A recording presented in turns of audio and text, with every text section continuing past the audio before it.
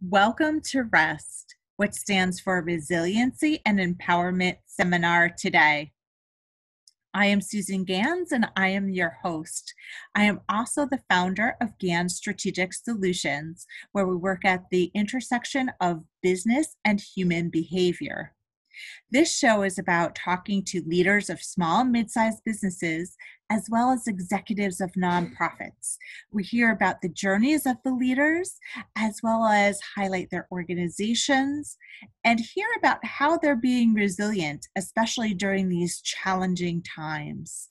I am delighted to have today's guest, who is Judith Gaffney. A bit about Judith. She is the founder and designer of Culture Trees Designs, which she launched in May of 2018 in honor of her mother and father, who inspired her to have an entrepreneurial mindset.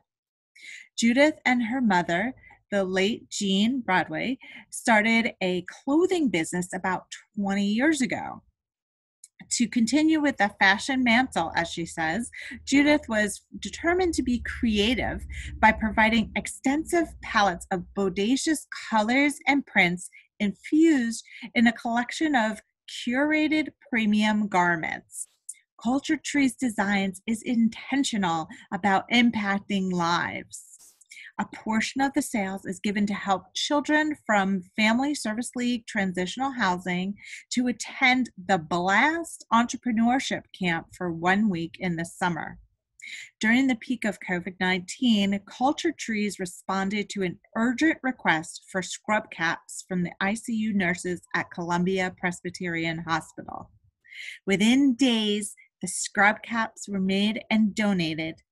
The African-inspired scrub caps illuminated the entire ICU unit. And what a heartwarming story. I was so delighted to have you here, Judith. Welcome to the show. Thank you. I'm glad to be here. Thank you for inviting me. My pleasure. So let's dive in and hear about this journey you've been on with entrepreneurship and fashion. How did you get into this? Oh, I've always loved business. My father always encouraged me to have a business mindset. I mean, when I was in high school, he would say to me, when you go to college, major in business. And then my mom was an entrepreneur because she had her own business. She was a hairstylist, so she had her own hair salon. So I came from a background that inspired you and encouraged you to maximize your potential and do the best you can do, and to be an entrepreneur. So I was brought up that way. My parents would never settle for mediocrity. If I came home with a B, it would be like, why didn't you get an A? If I came home with an A, it's like, what, is there a possibility you could have got an A plus? They always provoke. I know, it was like, Ma, Dad, really? I know, there's so much pressure. But you know what they wanted? They really wanted the best for us. And so they pushed us to excel in every area of our lives. I just remember even coming home, when I walked in the door, the first thing was, did you speak? Make sure you're polite, make sure you're kind, make sure you acknowledge people in the room, make sure you build a relationship with your mom and your dad, make sure you sit down and talk to me and tell me about your day, how are you? Don't just go in your room, we're gonna have a conversation. So when I think about that, and I look back on how I was brought up to be respectful, to be kind, to be considerate, and to do my best, and to never settle for mediocrity, never settle for anything that wasn't excellent. This is all incorporated in good business skills. It's a part of being a good business individual. So through that background, and my mom and I started a fashion company, Broadway Fashions. That's my maiden name, Broadway. And awesome. So my mom started a fashion company, and we both started it together. And with that, I learned the business. And then she passed. And so it's already been in me. It's already been a part of who I am, to be a business person, and then fashion. And my mom was very fashion conscious. She just, we had to have, then, your shirt had to match your pants and your shoes had to match this. So, we were these kids that were lined up, 4 of us, that had everything matching and smiling. And so I know it's you look back over life, and today it's like, just put something on. It's like, I mean, look neat and be clean and shower and take care of your body. But listen, if blue and green are together, just today it's not the same. But yes, definitely. So my passion for fashion, I believe, started as a child. I was always conscious of how I looked and color schemes. And I was always drawn to fashion. I was always drawn to Vogue and all of the trends that were going on. And I would always tell my mom, I want this. This is the latest. And so definitely I've always been drawn to fashion and Manhattan. And so, yeah, that's how I got started. And then I decided, like you shared, in 2018 to launch Culture Trees, which was already a part of me. It just needed to come out. Yeah. So a few things that come from your story that I want to dive into. Mhm. One is, it sounds like your mom and dad were your first mentors. And I'm curious about other mentors that you might have had along the way, as well as sponsors, people who have advocated for you on your behalf when you're not in the room. Can you talk a bit about that? Sure, definitely. My mom and my dad were my first mentors, and I'm so grateful to them. They have just left such a legacy with my brothers and my sister and myself, and so we are. I'm very appreciative to my parents for that. I've definitely had other mentors along the line. I've had mentors such as there have been people who've come alongside of me, I would say, in my church space and in my workspace that always inspired me. There's in particular a person comes to mind by the name of Dr. John H. Boyd, who was an overseer of many ministries, very powerful, just a charisma about him, just inspired me. And he always provoked me to come out of the box. He would ask me questions that he knew I didn't know. He would just like, so what is going on today? Or I mean, I knew what was going on today, but what is the next plan? What is your next step? Out of nowhere, I'm like, let me think about this. And he would ask me loaded questions that would take me out of the norm of just thinking, yeah, my day is well. No, your day, but what are you doing to move forward? And so I'm really grateful to people like that. My sister's also been a great inspiration to me. She's always provoking me to go beyond, as she says, to break the box, not go in the box, but break the box. And she always inspired me just to maximize my potential. And she's always been a support. Everything that I do, she's always run alongside of me and encouraged me. She's been such a cheerleader. And then my husband has always inspired me. How big is your dream? Whatever you dream, I dream it with you, and I will support you. I will support you financially. I will back you. I will be there. My husband is such an inspiration that it's like every dream that I've had, he's like, okay, that's fine. What are we going to do? How are you going to do this? And he has his name is Cy.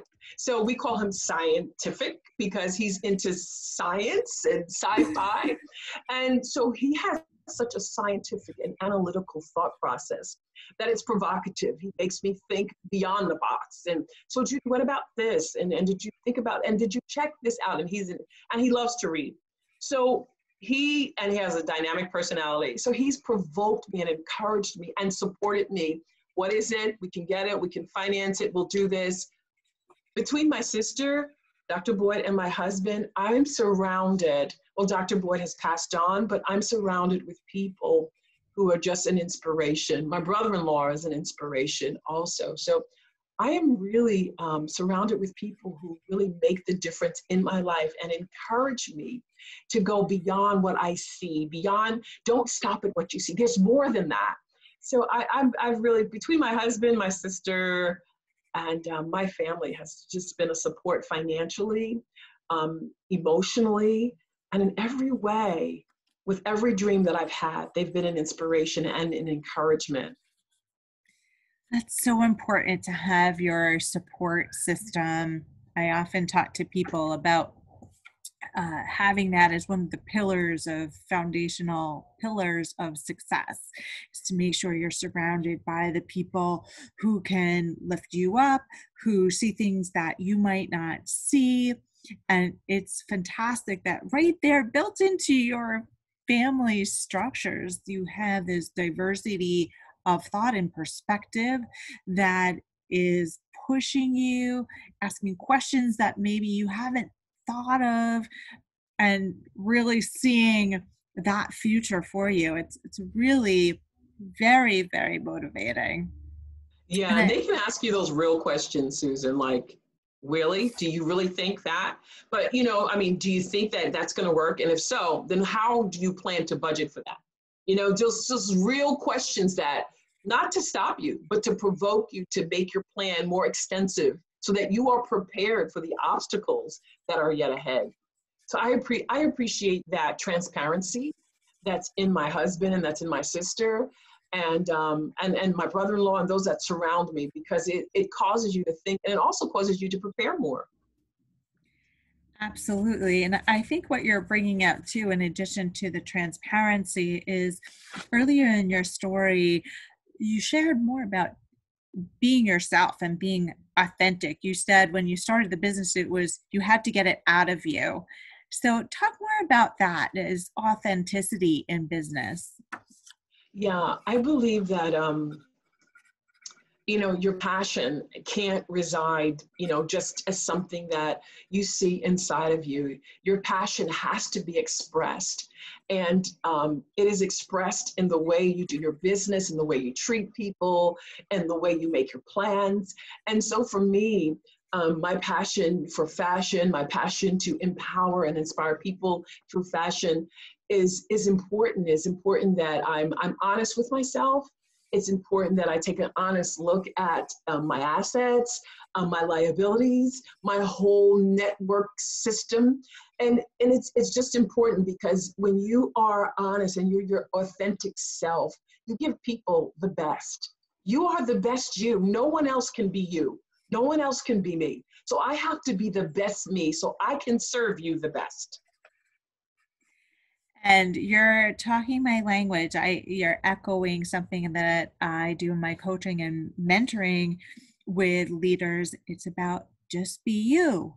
You do the best version of you. So that's a great message to be putting out there for Thank you. sure.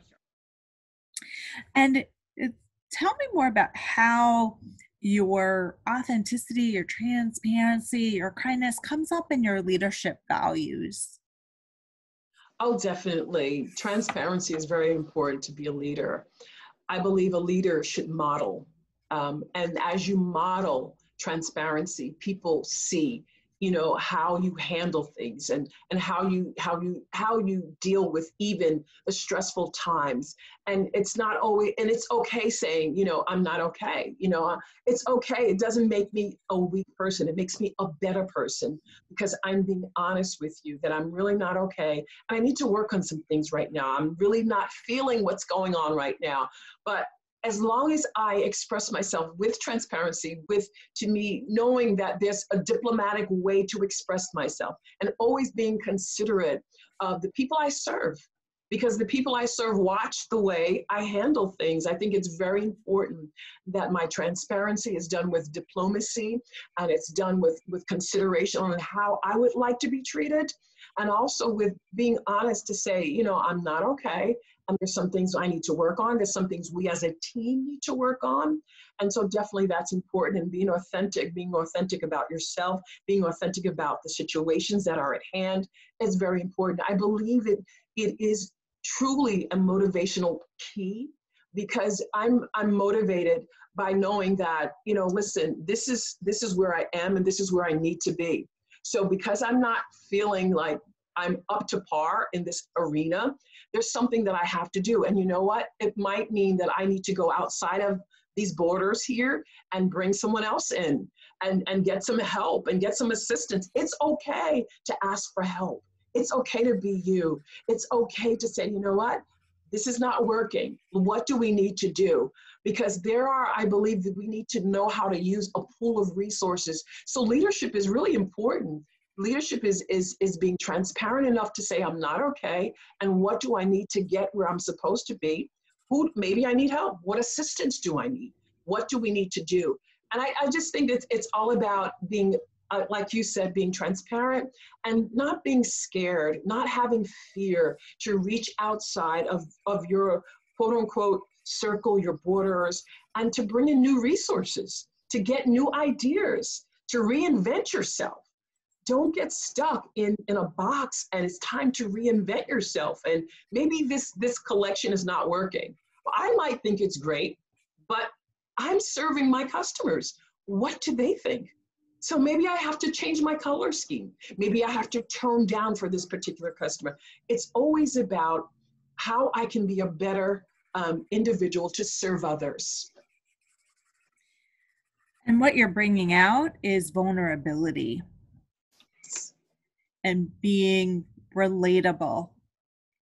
It took me a while to learn that lesson, that it was okay to not have all the answers. And for somebody who's type A and tends to be a perfectionist, that's a very hard lesson to learn. So you're laughing, it might have resonated with Yes, you it does. It does. Yes, yes. Oh my gosh, yes. My mom, you know, I was like, when I think about her, I'm like, her hair was always in place, her clothes were always neat, and just everything. The house was immaculate. I mean, and so we were brought up. I mean, we were children that we had to scrub walls, we had to vacuum in corners, and, everything was pristine, I mean, nothing was out of place. So this mindset of excellence was ingrained. Oh my gosh, we couldn't put our hands on the walls. It's like, no, you do not. These walls are freshly, but you don't. My mom. It's like so funny. You look back over your life and like immaculate refrigerator. I'm like, okay. I tell you, but those things translate into, like that you say, that A-type personality and I've got to step back. I've got to step back and say, it's okay. It's okay to be vulnerable. And it doesn't make you weak. It makes you better. It makes you a better individual because it makes you relatable, because everybody is going through something and has had challenges. And people want people who identify with them. Bottom line. Yes. Yeah. So that brings me to a question about resiliency. How are you being resilient during these challenging times? Yes, these challenging and unprecedented times, resilience is I believe is built in me as an individual, from my background, from having parents who were very resilient, who encouraged me to work hard and never give up. And I say that think of this example where my mother would say, you don't feel well? Well, you're still going to school. Like, Mom. And, she knew that once I got to school, I would be okay. I mean, if I was sick, I had a fever, of course I would stay home. But she taught me how to even go against many times the obstacles that I built in my own mind. And sometimes we can have these obstacles in our own mind that make us think that we can't do something, or, it's too hard. She didn't get it, so I can't get it. And she's smarter than I am. But my mom would say, you can do it. And if you're sick, stay home. But, you're really not sick, go to school. And so I was always pushed to even challenge my own thoughts.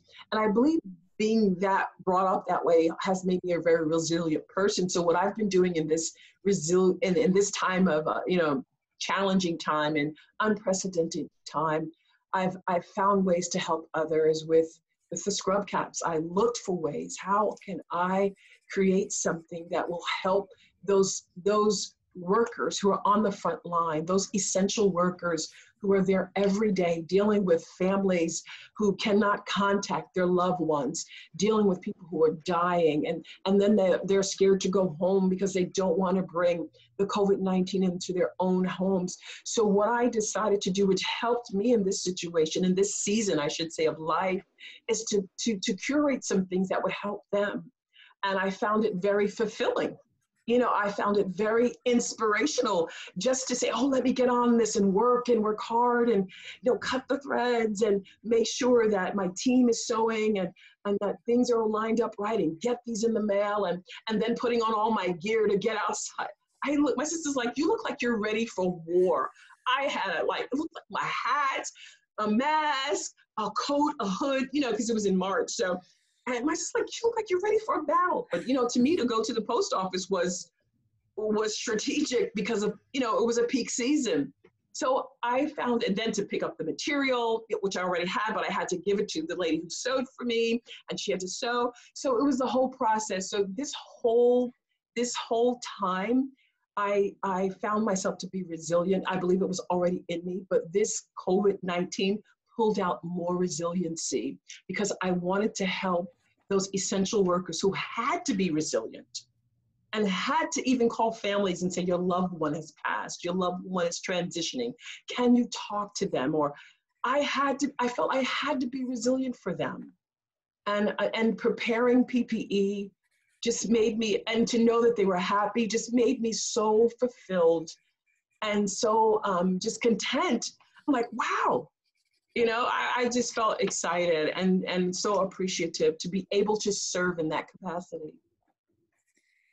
It's so amazing how you quickly met the challenge and the needs. You saw something, oh, I can fill that gap and I can give back and I can rally my team and I have the fabric and we already have a team in place to sew, and it's just a matter of realigning some things and stepping up and doing that. And what a beautiful gift that you've given to the world.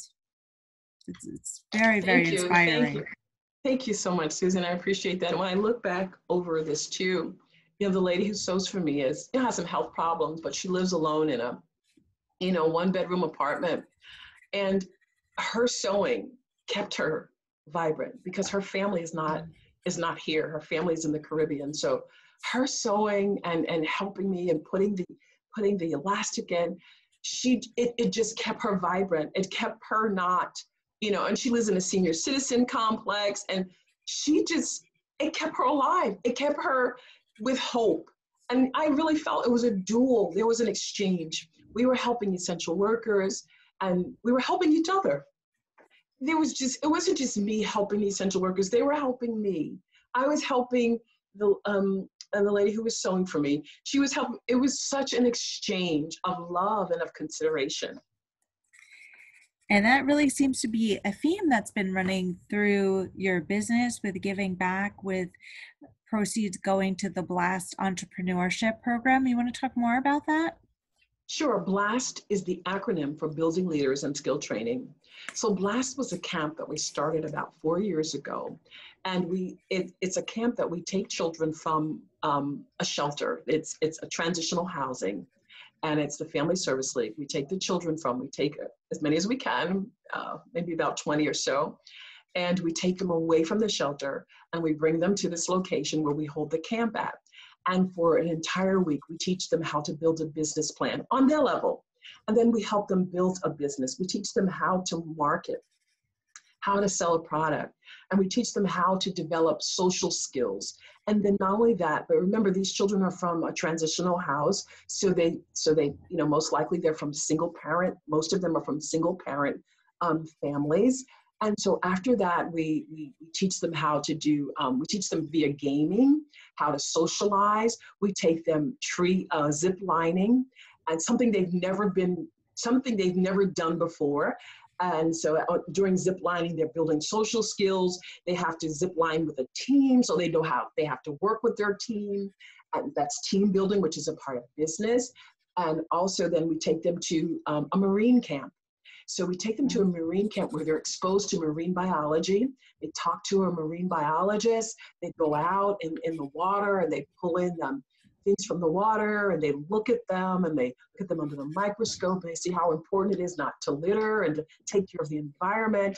So we do a lot of exposures. We take them to a small business where they talk to a small business owner, all of this in 1 week. But we make the blast camp a fun learning experience.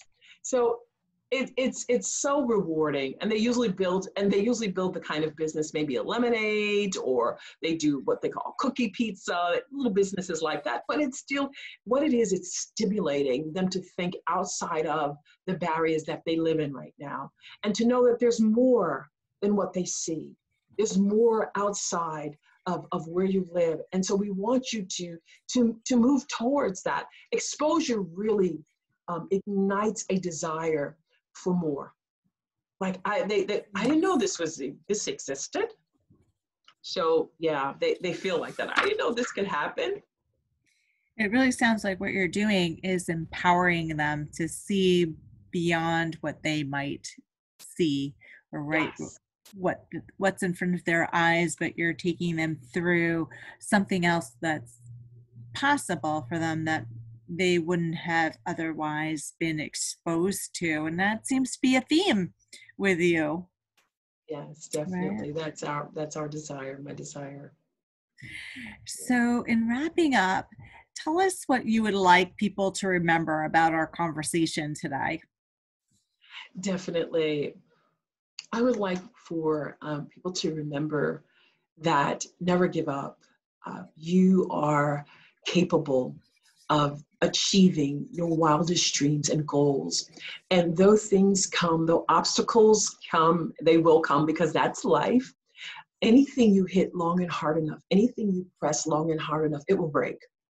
It's just that sometimes when we hit it and we have, oh my gosh, it didn't happen. The door closed. I can't get the loan. They're not accepting my resume. They don't want to see me. That doesn't mean that it's over for you. Keep hitting it. Keep going again. And I just believe anything you hit long and hard enough, it will break through for you. So resiliency, learn to be resilient by keep going, and love yourself, love you, and be the best you. Be the best you, and accept you and be the best you. And then also I would like to share this last thing. Don't give up, be resilient. Don't be scared to be vulnerable. Don't be scared to be open. Don't be scared to be transparent. Though you are so valuable that your jewels will be appreciated by those who realize that they have a great individual in their midst. So don't be scared to be vulnerable. You're valuable. I'm going to repeat these messages. They are very inspiring and, importantly, very powerful. So Judith says, never give up. You're capable. Keep going at it. Even though you think you might not get through, break through. Be your best you. Just be you. Love yourself. It's okay to be vulnerable and transparent. You have value. It's okay not to have all of the answers. And that's where your broader community and relationships and support system come into play, like we've seen in Judith's life. So Judith, how can people find you? Because we definitely want people to find you.